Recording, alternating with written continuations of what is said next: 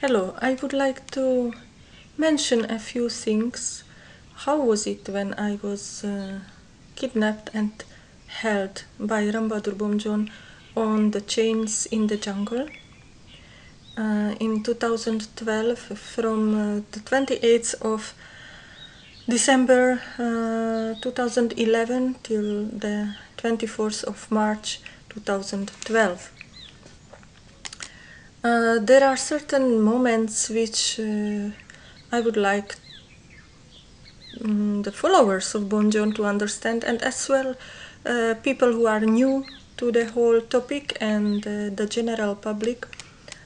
How can you survive being tied by half-meter long chains to a tree in Ram Bamjan, the Buddha boys' jungle in the open, when they are still not just put you there, but they are coming there to torture you, beat you, and in the last months even sexually abuse.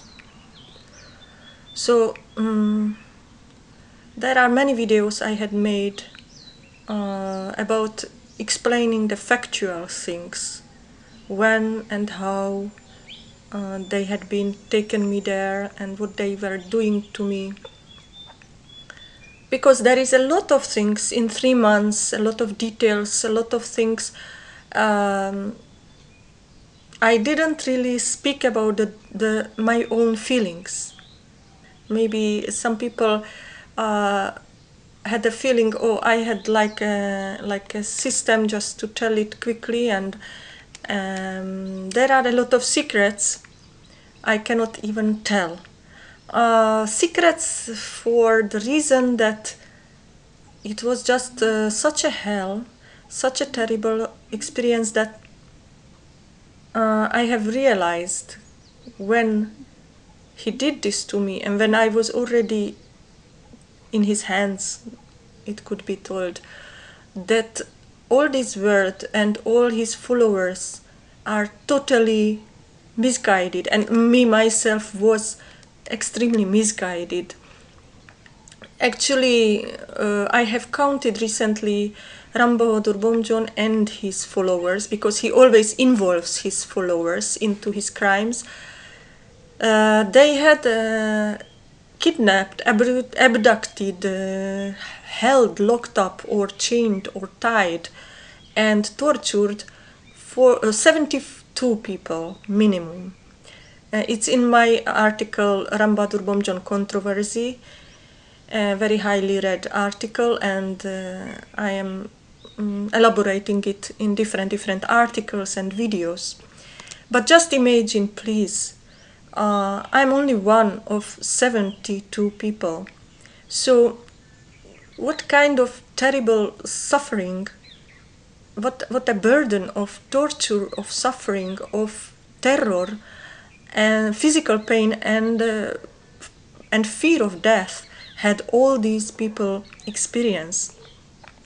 I must tell you that when, you know from my previous videos that I was a follower of Bomjon, but before Bomjon was not even born, I was already an accomplished yogini. Accomplished means that, according to my yoga teacher, and later I realized from Yoga Sutra and other books on yoga, I went through the 8 levels of Ashtanga Yoga, of Patanjali system. But I did it spontaneously, and I went to the highest possible level in a human body, which brings you to a decision to choose either to go to so-called parinirvana, it's a good expression from the Buddhist system, or just stay in the human body and continue samsaric, it means worldly life. I was 16 when I started this yoga, and I was 19 when I reached the aim of yoga. So it's nothing for being proud of or boast about, and I actually hardly ever wrote about it or spoke about it, especially to people who are connected to Ram Bamjan, because they are absolutely illiterate concerning the spiritual and mystical path and concerning yoga and religion. So yoga is not a religion, of course. Sorry to if someone is thinking, ha ha ha, she is religious and yoga is a secular system. But being born in a secular family, I was focusing on the yoga, and through yoga I went to the levels which allowed me to believe in God, which brought me to the realization that yes, all these religions which we hear about, like a teenager I was hearing about Christianity, Buddhism, they do have a real substance, a real reason, a seed from which they had been evolved, and humans made a system of the religious experience, which is, of course, which is samadhi, and the highest levels of samadhi. But in this video I don't want to speak you about my own spiritual path. I just wanted to let you know why I actually did survive Ram Bamjan's extreme torture. The torture was not only physical, because there are many people who can survive physical torture, but the torture was in a big percent spiritual torture. I don't know how to, I cannot even say mental, because it's all connected to an area of our consciousness which is already more than just psychology. It's spirituality. And even in that level, even in that area, Ram Bamjan is torturing his victims. So he looks after every area of your being, so that you suffer at every level. And I am, yes, this is a kind of warning as well, but the problem is that I know how it is to be a follower, and then you just hush away all this. This is not possible, was what these victims are saying. There is a conspiracy, they are evil, they are witches. Bomjon is spreading these lies that we victims had been witches and we are jealous of his attainment. Actually, Bomjon's attainment is not attainment, but this will be in another video, to understand who he is and what he wants. But I was telling about my spiritual attainment because I want to let you know that the attainment of yoga helped me to survive Bomjon's extreme hellish torture, and not only on the physical level, but because just imagine when all what you lived for 35 years of your life, the spirituality and yoga and Eastern philosophy and Western as well, because I was studying and practicing Kabbalah, I was studying and practicing Christian mystics as well, and I was a person before the torture of Bomjon, a very, very enthusiastic person for all kinds of spirituality, and I was searching for the common seed of all spirituality. And Bomjon I was taking similarly like today many foreigners are taking him, like a person who would, through his own experience, who would kind of unify the religions and the spiritual paths, but not unify in a way deleting them, but showing that they have all common ground. But this is not the case, and when he captured me suddenly on December 28 and he held me, slowly I had to realize that even his very tough tapasya, what we believe that he was in an ascetic path, that it's not spirituality, because he is actually not doing tapasya. He's making tapasya to other people, the people from the very beginning. His power is coming from torturing us victims. This is a so-called magical association, which I will explain in another video. But actually, he was torturing people like me, but at that time, in 2011, I was still, like you, many followers now, convinced, 200% convinced that anything he is doing to me and to others, even if it looks hard, even before that kidnapping, he already kidnapped me once, and he hit me by hands, and I was not crying. And people told me that after he hit me in October 2011, for one night he kidnapped me, that all my face was swollen and blue, and of course I didn't see with my eye because it was swollen from his hitting. And Tomek Tarnowski Dorje, the Polish follower, he's still with him, his main torture assistant, had started to spread to people that Mareechi, my spiritual name, Mareechi is certainly a bokshi, I mean witch, because if she was a human being, she would cry or shout or request for mercy. So even my yogic attainment, my self-control, self-discipline, and even my, at that time, great devotion to Bomjon and trust that even if he beats me, it's for my good. Even that, the Bomjon's followers are twisting against me, and they create false legends that I am certainly a witch because I was not crying, not weeping when Bomjon was beating me. By the way, the same Tomek Tarnowski Dorje, the Polish guy, was spreading lies about really unbelievable, but all the foreigners, even the Netherlands, Ivy Juga, were believing in these lies, that he had seen me elevated in the air, like we have these fairy tales with the witches on the broom, that he had seen me in the air. And it had to be in the same day when they had captured me and tied my hands with plastic ropes behind my back so strongly that my blood circulation stopped. So I was asking people in emails on Google group, come on, how can you believe this stupid idea? Because if I was able to elevate myself to the air, levitate, then how could they catch me that very same day and tie my hands? So I could have escaped. But Ram Bamjan makes those people brainwashed in such a way that they are not even thinking logically. So when they captured me, so this is in conflict with the claim that just a few minutes before I was elevated in the air. Nor neither I was elevated in the air, nor they were able to capture me.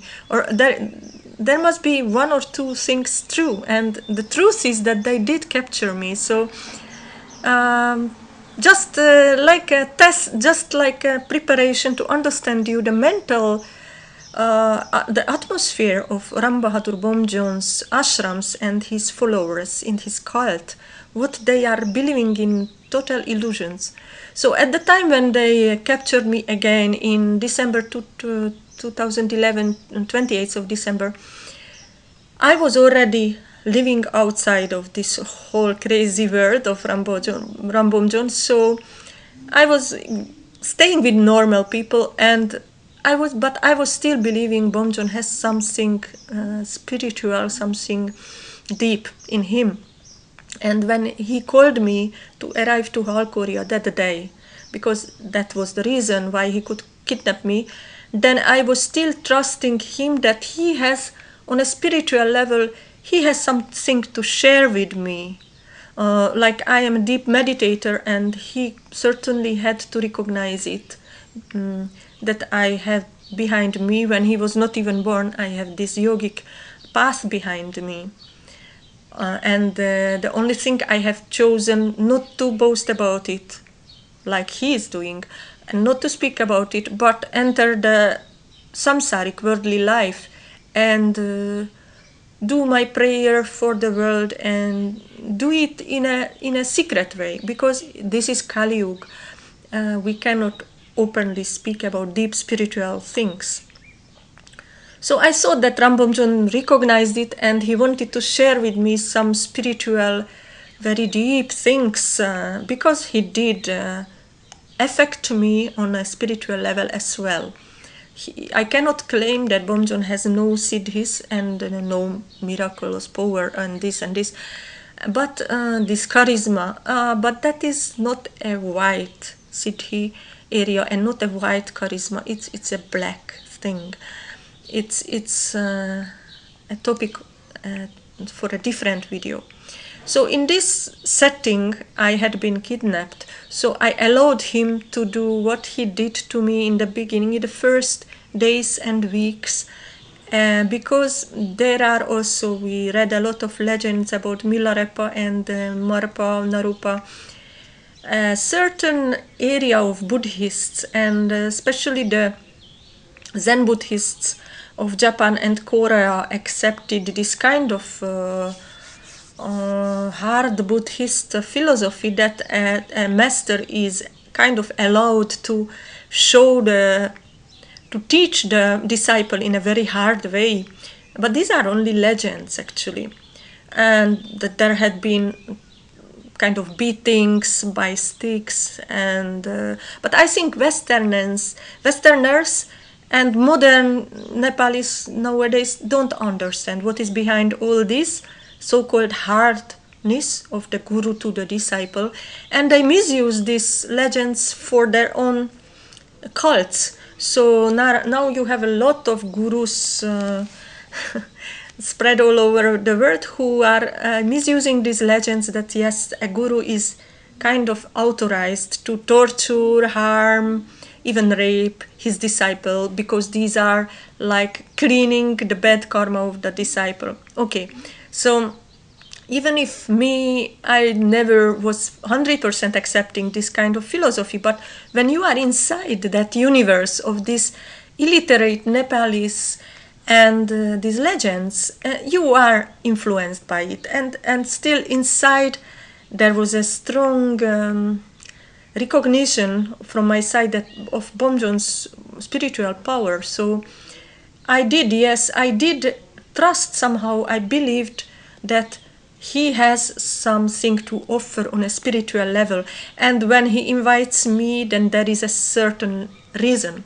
So I did suffer in the first days and weeks, and at one or two times, even Cheku Lama, who was witnessing my kidnapping, they allowed him to return and visit me through the window. There was a grid on the window, and I was already tied to, when I was kept in a house in the first days until the chains had been bought by Jasbadur Vaiba to tie me in the jungle. So that time when Cheku Lama came, I just calmed him down. Don't worry. This is my karma, Cheku Lama. I want to go through this. I want to know what Bomjon, what he has to share with me on a spiritual level, and blah, blah, blah, you would say. So I was also living in this illusion. And quite long weeks, even when I had been already chained to that tree, I was not protesting, I was not weeping, I was shouting just in the last weeks, when I had been already raped by Darshan Limbu at the order of Bomjon, because that was not spiritual at all anymore. And then I realized, there is nothing spiritual in all this. But many weeks, even in the beginning, when they were beating me, torturing, breaking my hands, I was still somehow, although very depressed. Why? Because you don't understand your sins. Because, of course, the way of Kundalini, way of yoga, it opens your own inner conscience, and you clearly know what are your sins and what are not. And when Bomjon was torturing me, the main problem was that they never explained me why. They never told me, what did I do wrong? To whom? Because I arrived to serve him, to translate his teachings. I arrived like a volunteer to help him. And I arrived to actually, what is very paradoxical when you already understand his situation, but we had been fooled, we foreigners, through this internet, that he is a poor teenager who is sitting in the jungle surrounded by rogues, and there is not a single spiritual person to protect him against these rogues.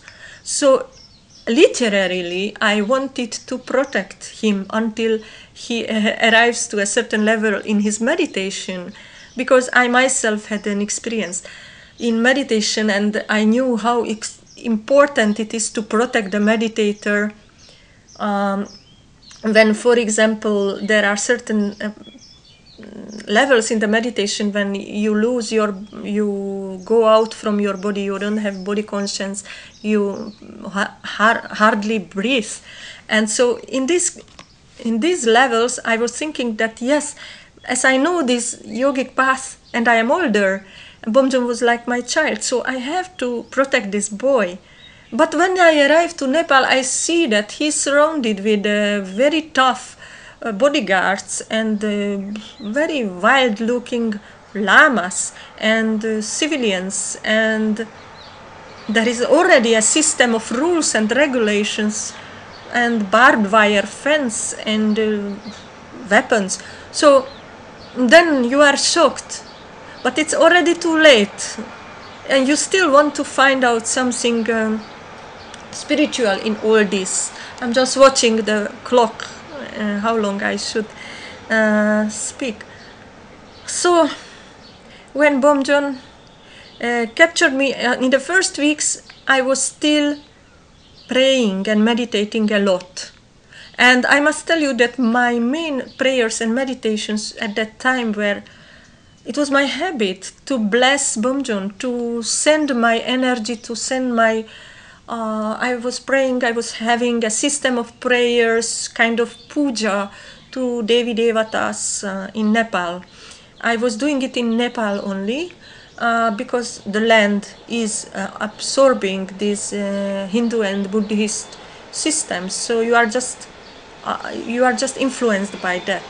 So I was asking all possible Devi Devatas and the highest God to protect Bomjon. Can you imagine? That's absurd, yes, I know. But because I am a yogini, I am not like a normal person just he kidnapped from the street.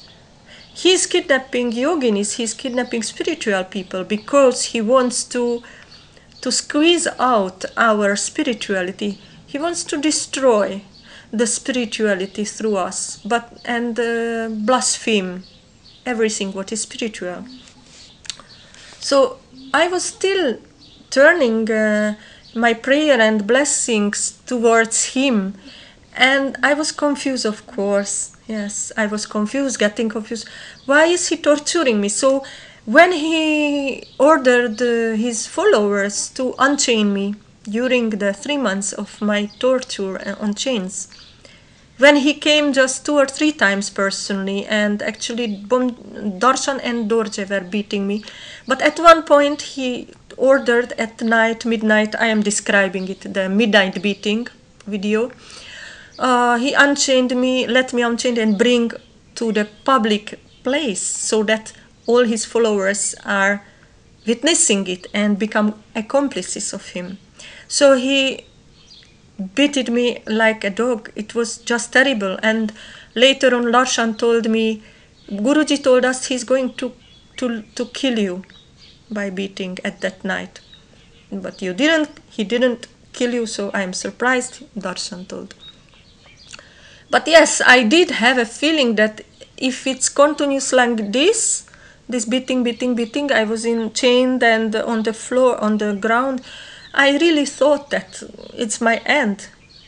And at one point, he pointed the stick to my neck. So I was thinking, so I am going to be killed now. So I just wanted to know in my last moment, Guruji, why are you torturing me. What is my sin? I have the right to know what did I do to him or what did I do to whom if I live most of my life as an enthusiastic meditator, praying and for spirituality and honesty and goodness. What is my sin after all?